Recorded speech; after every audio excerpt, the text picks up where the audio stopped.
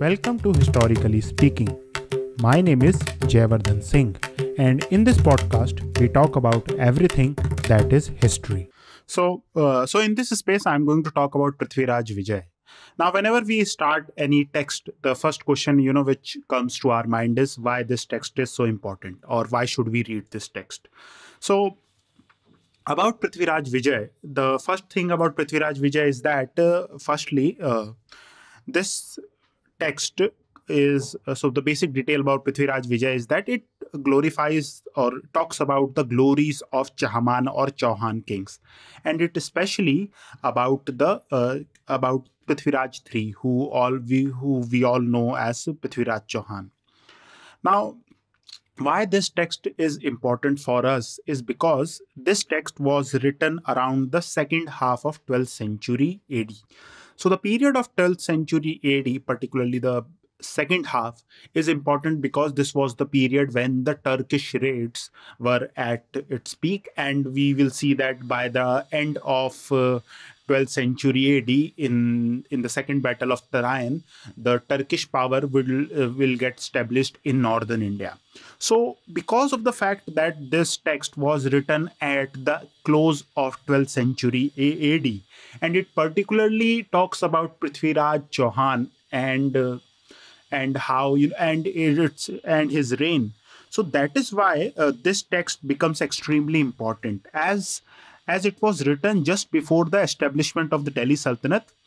So that is why that is why this text is very important. And if you read this text, you will see how the Indians thought about the Turks, who in the coming decades will rule a large chunk of northern India.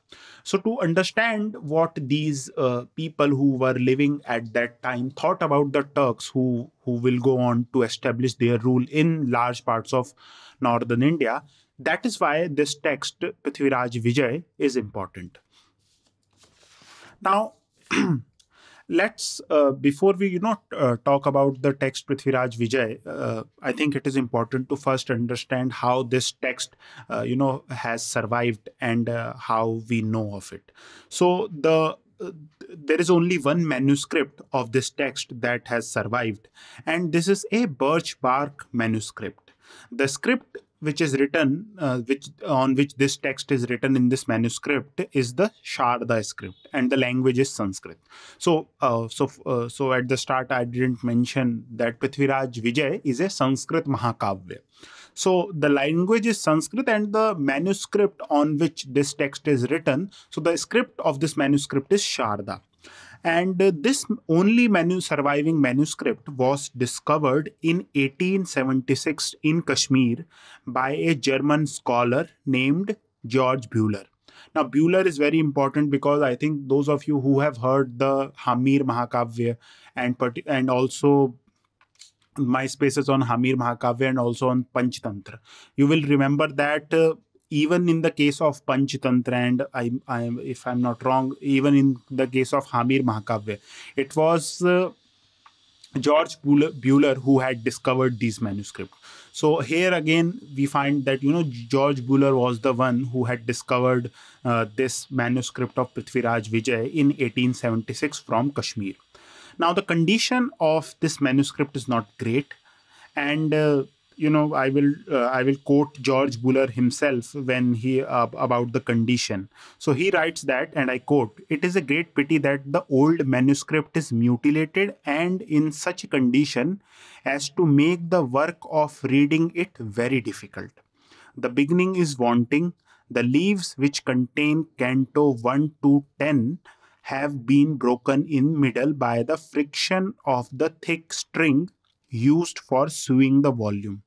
Further, the lower portion of a considerable number of leaves have been lost, and as the lower left-hand side of the margin, on which stood the figures numbering the leaves, has also been broken off. It is impossible to determine the connection of the upper and the lower halves by any other means than by sense." So that is the condition of the manuscript which we presently have. And what we will see is that there are there are number of verses in this text which is not complete, and by the time of 12th canto we find that at the close of 12th canto the text abruptly ends. We do not know how many cantos were there, so most likely it is quite likely that there were more than 12 cantos, and we do not know what was written in the lost cantos. So, and if you read the this text, you will find that the narration of this text stops at the coronation of Prithviraj. So around the 12th canto, we have the coronation of Prithviraj has happened, and suddenly the text abruptly ends. So the 12th canto itself is not complete, and this is quite tragic, because the text is named Prithviraj Vijay, the victory of Prithviraj. So this text was was written to commemorate a victory of Prithviraj. So this victory, from the time of Prithviraj's coronation to the victory, there was this considerable gap which we do not know, because it is not the pages in which these deeds of Prithviraj was mentioned has not survived. And even the fact that what was this victory of Prithviraj, which this text is based on, we do not know, because as we have all seen that the text is not complete. So there are multiple theories about why what was this victory, and the most scholars believe that it was most likely the victory of Prithviraj Chauhan over Shahabuddin Gauri in the first battle of Tarain. So this was the victory which this Prithviraj Vijaya is talking about. Now, before discussing greatly about the title of this text, I think it is important to first talk about the authorship of this text, because as the text is not complete, and there are number of verses that are not complete, we find that we do not also know the authorship of this text, or the person who authored this text. But what we see is that there are scholars, and most of these scholars believe that it was the poet Jayanak who authored this, and he was most probably the court poet of Prithviraj Chauhan. And we can say this because although in the text which we presently have, there is no mention that Jayanak authored the text, but in the 12th canto of this text, we find that Jayanak is mentioned. So there are 5 verses in the 12th canto which talks about Jayanak. And the way he is talked about, it appears that most likely he was the author of this text. And interestingly, we can also say something about his origins. So most likely he was from Kashmir, and he was a Kashmiri Pandit. We can say this because, firstly, in the 12th canto, Kashmir is mentioned. So Kashmir Mandal Sharda Pradesh is mentioned. And then what we also see is that the style of Prithviraj Vijay is quite similar to another Kashmiri poet whose name is Bilhan. Now, we all know that Bilhan wrote the famous text Vikramank Dev Charit, which is also a Sanskrit Mahakavya. And what we also see is that this text, Prithviraj Vijay, is also quoted by other Kashmiri poet. So this makes this theory that this Jayanak was a Kashmiri Brahmin more plausible. What we also see is that there was a commentary that was written of this text, and this commentary was written by the famous John Raj. Now, John Raj, I think most of us know him as he is famously known as the author of Second Raj Tarangani. So this John Raj wrote a commentary on Prithviraj Vijay. So from all of this, it is quite likely that this Jayanak authored Prithviraj Vijay. He was the court poet of Prithviraj Chauhan, and he was a Kashmiri Brahmin. Now, the question which is quite important for historians is the fact that when this text was written. And most scholars are of the opinion that this text was composed around the end of 12th century. So, particularly the period from 1191 to 1193. And we can say this because, first of all, the name of this text is Prithviraj Vijaya.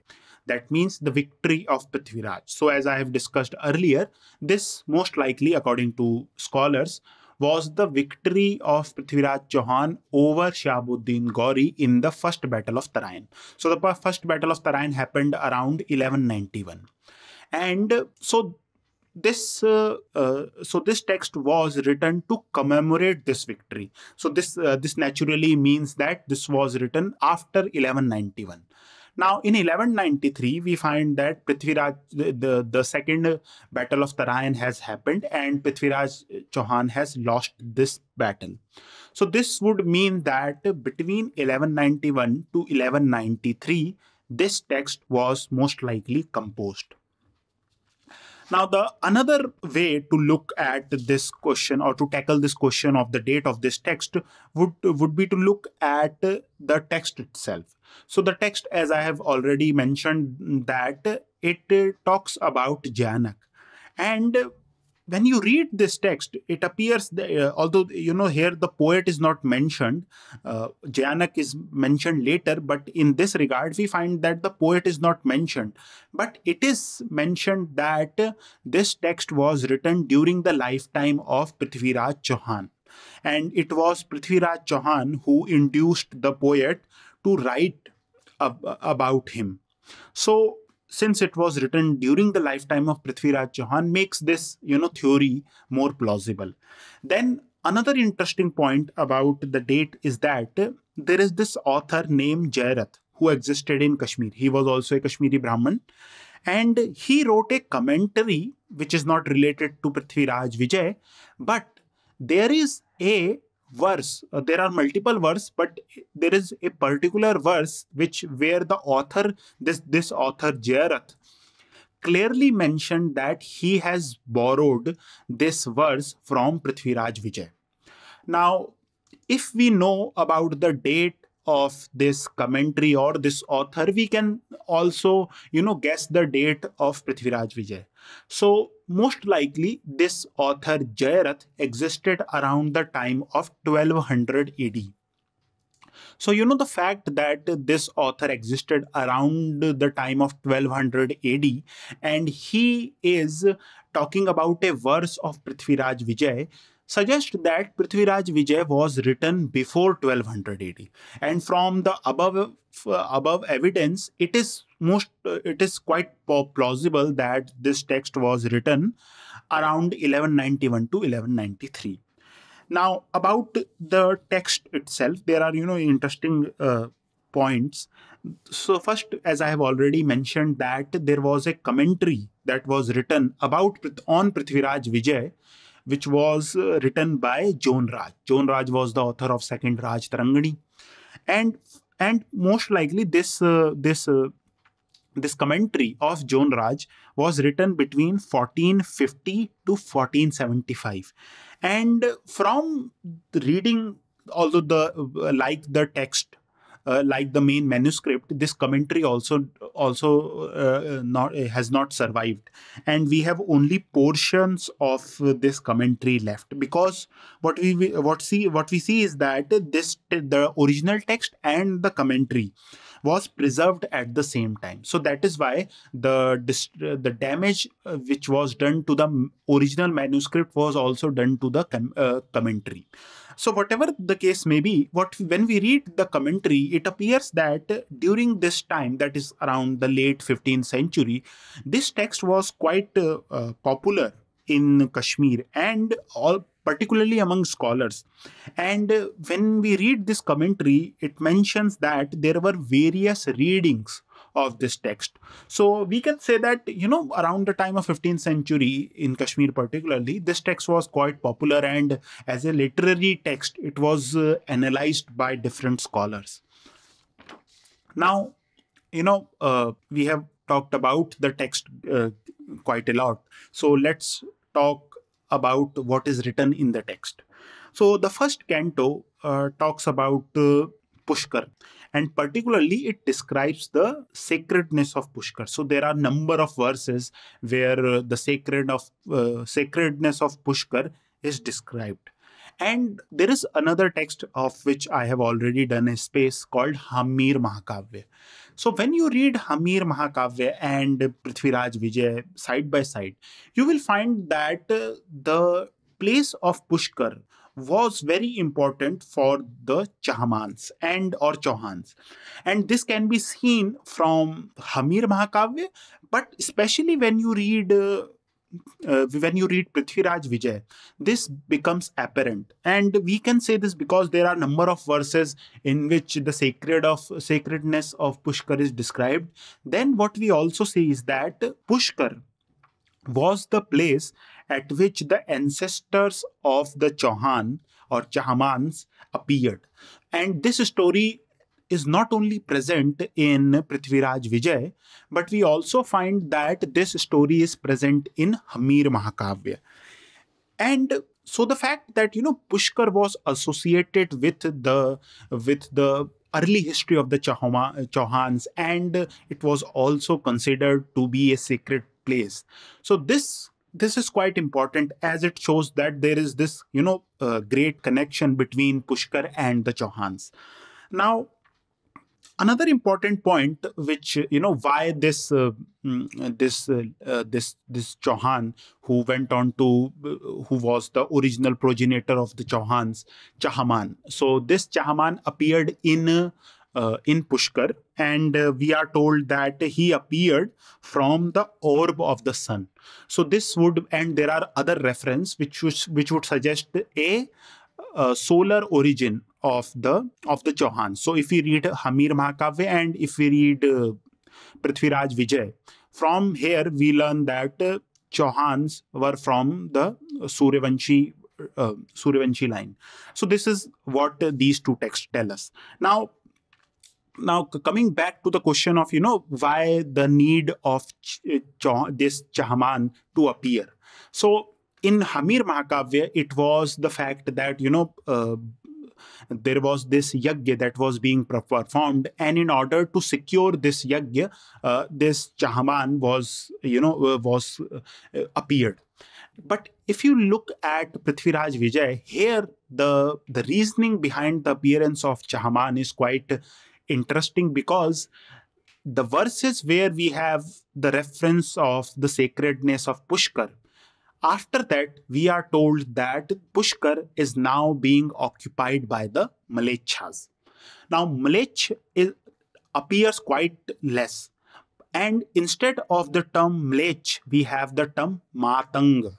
So, Matang in Sanskrit means elephants. So, here, Mlechas are described as Matangas. And there are, various verses where we are told that how Pushkar is being defiled by the Mlechas. And now what is difficult for us here is to answer whether this description of the Mlecha is a historical description or not, because by the time of Prithviraj Chauhan, this region was not under the rule of any Turks. So, if this text is describing Mlechas, who these Mlechas are, so this question I have not been able to solve why who were these Mlechas that are described in this text in this Prithviraj Vijay, and who are now occupying the region of Pushkar. So when you read this passage where Mlechas are described described as occupying the sacred pond of Pushkar. So we are told that Matang Mlechas have taken captive Brahmans at the sacred pond of Pushkar, and now because of the tears of the Brahmans, Pushkar region has become warm. So this is the quite a graphic description of Pushkar. And then, alongside the term Mlechas or Matangas, Pushkar is also, these Mlechas are also described as Janangam. So Janangam means Chandal, and which basically means those who are outcast. So here, so in this verse, we are told that, these Janangama Mlechas are polluting the sacred waters of Pushkar by throwing their waste. And in another verse, it is mentioned that the waters of Pushkar, where even the Apsaras didn't bathe, now the menstruating Mlecha women are bathing and desecrating the sacred waters of Pushkar. So, these are quite graphic descriptions of how the sacredness of Pushkar is being defiled. Then there is this, another verse of this. These verses are all from the first canto. So another verse tells us that here, instead of the term Mlechas, the term Pulinda is used, and we are told that once where, which is in Pushkar, Saptarishi used to make payas from the milk of Kamdhenu. At the very place now, the Pulindas are cooking fish that were caught from the sacred pond of Pushkar. So here again, this another example of how Pushkar is being defiled by the Malechas is present. And this makes quite an interesting reading. But the question still remains is who these Malechas were that are described in this, and who these Malechas were who have conquered this region of this sacred region of Pushkar. So the fact that the region of Pushkar is now under the Malechas, that is why we are told that in order to get rid of the Malechas, this Chahaman appeared. So here the reasoning for the appearance of Chahaman is the fact that the sacred pond of Pushkar is being defiled by the Malechas and is under the control of the Malechas. So in order to get rid of the Malechas from this sacred pond and to make it pure again, Chahaman appeared from the orb of the sun.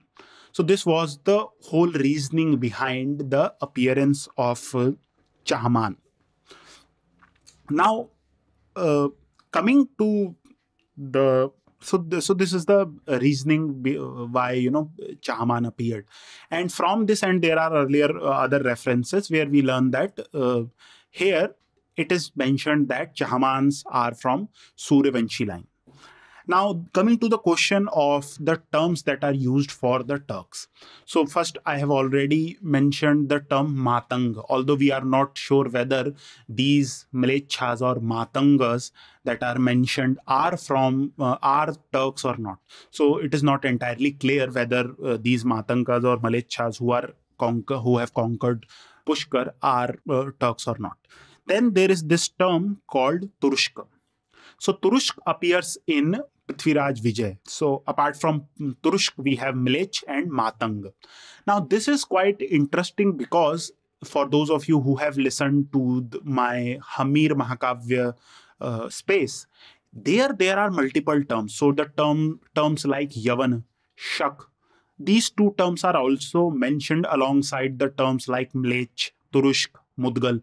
So the fact that in Hamir Mahakavya we find quite different terms to describe the Turks, whereas when we look at Prithviraj Vijay, the number of terms is quite less, is quite interesting, and particularly the ethnic term is only Turushk, whereas in the case of Hamir Mahakavya you have terms like Shak, Yavan, Pahlav, Mudgal, and Turushk also. So these 5 terms are mentioned in Hamir Mahakavya, whereas in the case of Prithviraj Vijay, only the term Turushk is mentioned.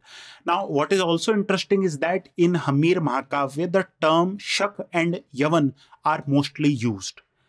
So this makes the question of why the term Shak and Yavan does not appear in Prithviraj Vijay very interesting, because we all know that these the author of this text surely would have known that terms like Yavan and Shak is also used for the Malechhas. So why did Jayanak did not mention the term Shak and Yavan for these Turks?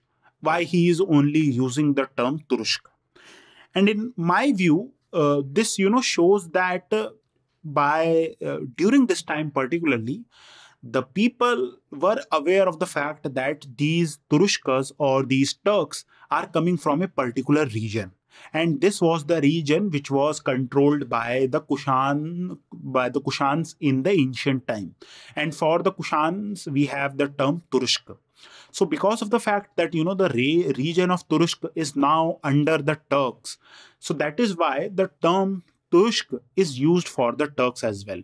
But by the time of late 14th century, when this Hamir Mahakavya is written, we find that this differentiation of the outsiders which existed during the time of Prithviraj Vijay is not there. So that is why terms like Shaka, Yavana, Turushk, Mlech is used as in a generic sense to describe an outsider. So this is quite important, as it shows that by the time of 12th century AD, the people of India were aware of who these outsiders who are trying to invade were. So this, in my view, is quite an interesting point. Now, another question another interesting point about Prithviraj Vijay is the fact that here Gauri is mentioned. Shahabuddin Gauri. So Shahabuddin Gauri is called Gauri, not Gauri. So he is called Gauri, and the reason behind this, so what this text has done is that the term, first of all, this term Gauri is not used for a single person, but instead it is used to describe the army of the Ghurids as a whole.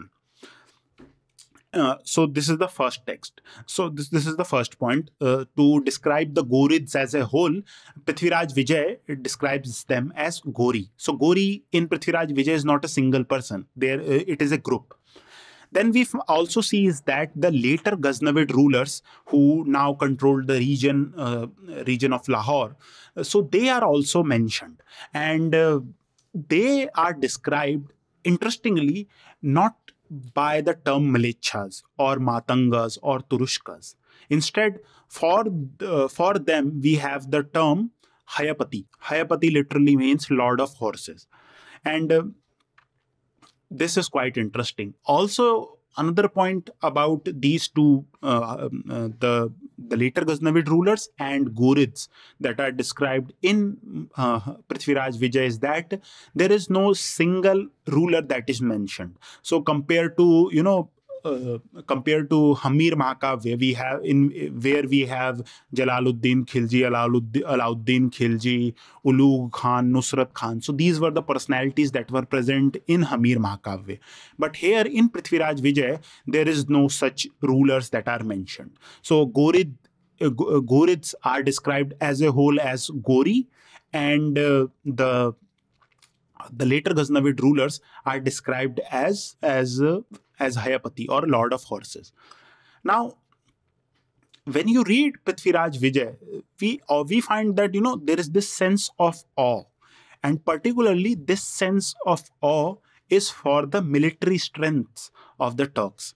So, first of all, in Prithviraj Vijay, there is this verse which appears in the 6th canto, where we are told that the army of the Malechhas is described as having plenty of horses. So this is quite interesting. And then, the later Ghaznavid rulers is not mentioned by name, but they are described as Hayapati, which means the Lord of Horses.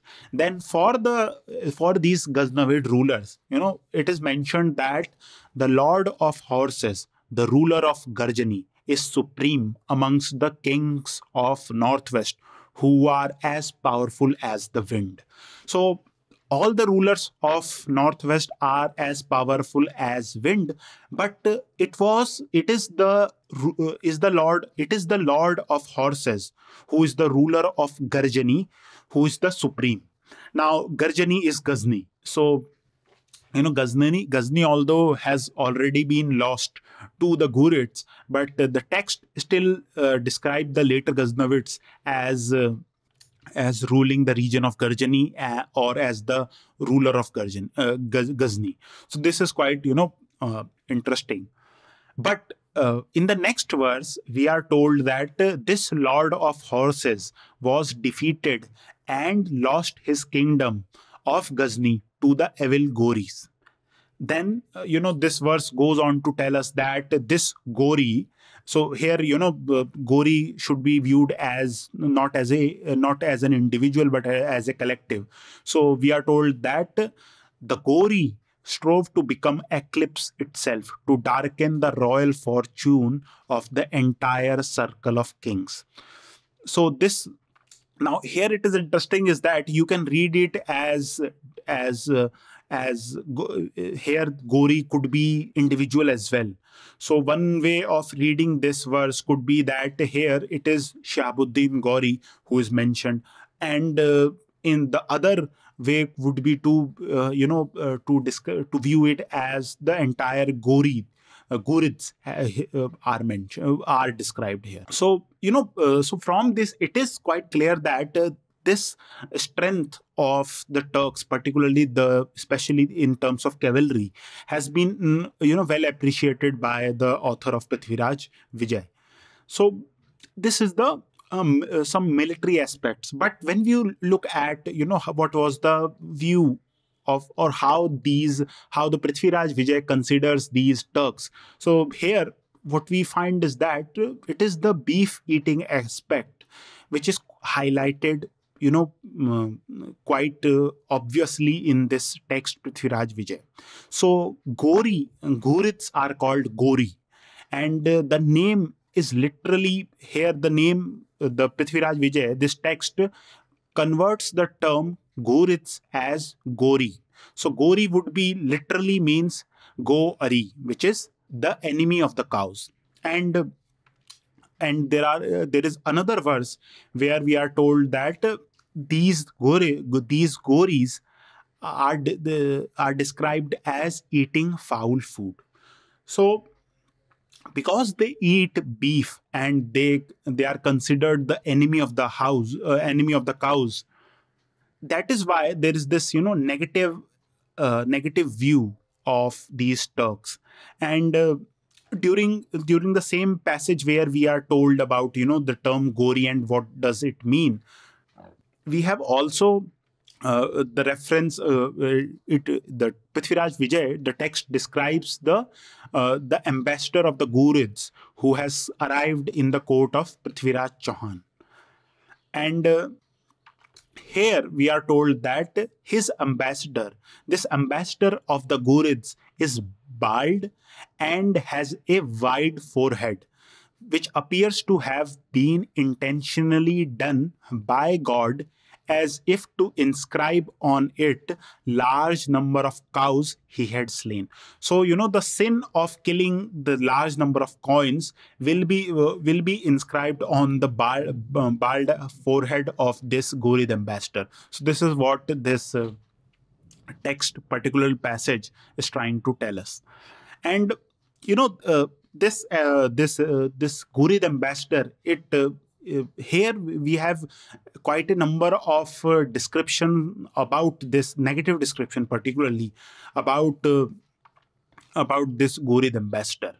So another verse would be this Ghurid ambassador is not Ghurid ambassador particularly, but Ghurids as a whole are described as demons with the bodies of men. So Nirtanubhir Asurahi. So this is the term which appears in Prithviraj Vijay.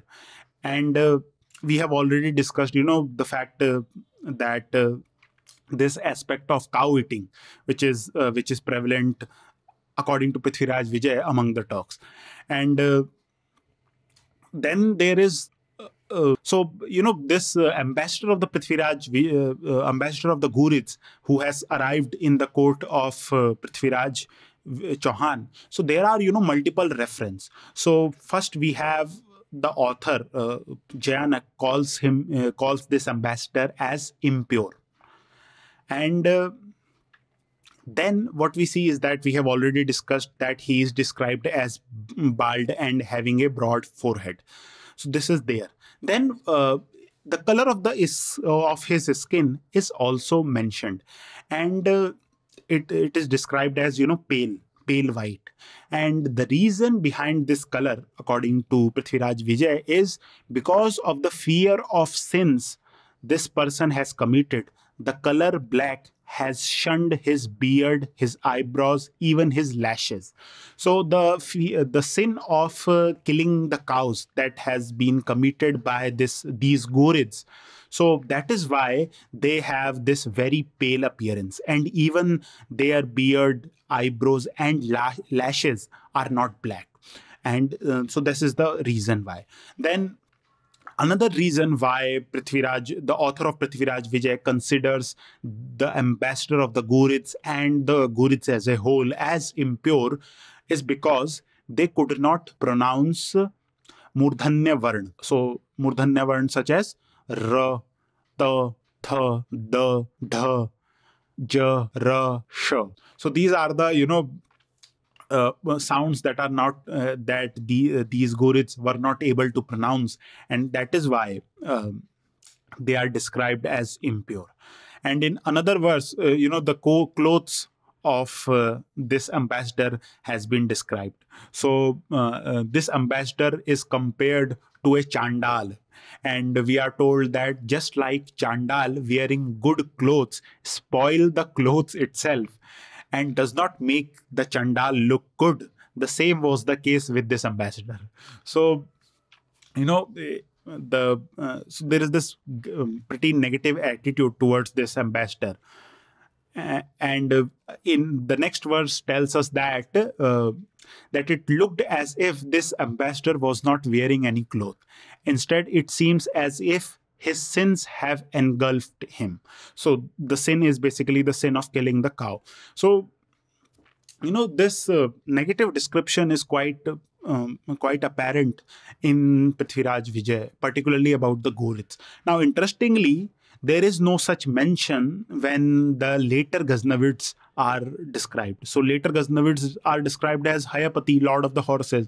So they are not described as Malechhas, and all of these negative description that is there for these Ghurids is not there for the later Ghaznavid rulers. So, which is quite interesting. Now, one way would be to look at why there's this negative description would be to say that the fact that these Turks were killing cows and they were eating beef, so that is why there is this negative attitude that is there, which is true. Then I think another way would to look at why there is this negative view which is highlighted in Prithviraj Vijay would be to look at the fact that this text, Prithviraj Vijay, is trying to create a contrast. So, if you read the text, you will find that Prithviraj Chauhan is described as the reincarnation of Lord Ram. And, the fact that during the time of Lord Ram, he has annihilated many demons. So the same will be done by Prithviraj Chauhan. So in order to so here the Ghurids or Gori they have now become the new demon, and in order to annihilate these new demons, this Prithviraj III or Prithviraj Chauhan has taken, so Lord Ram has reincarnated himself as Prithviraj Chauhan. So this is the whole, picture which this text is trying to paint. So you have to, this negative description should also be viewed in this regard, in my view. And that is why, this aspect also connects to the Chahaman itself. So at the start of the text Prithviraj Vijay, we have the fact that we have this reference where we are told that because in order to annihilate the Malechhas who have conquered, who were ruling the sacred pond of Pushkar, the mythical Chahaman or the so-called mythical Chahaman appeared from the orbs of the sun. So the same function will be done by Prithviraj Chauhan during this period. So one way to look at the description of the Turks here could be in this regard. So I think this is broadly the different aspect which I have mentioned, and I think there are other important details in Prithviraj Vijay. For example, there is this detail about the victory of the ruler of Gujarat who against Shahabuddin Gauri. And as I have mentioned that by the time of 12th canto, the text breaks off. And there is this also, interestingly, in this text, there is a lady that appears, and this lady is Tilotama. So Tilotama is described as of having a great beauty. And although the text does not, the text is not complete, so it does not tell us what happens to this lady or what is the connection between this lady Tilotama and Prithviraj Chauhan is. But one way would to speculate whether Prithviraj Vijay is also talking about the victory of Prithviraj over Tilotama or not. So this is an interesting question, and there are some scholars who argue in this regard, but I will talk about this in a later space. So I think I will end this space now, and if there are any questions, I will be happy to answer.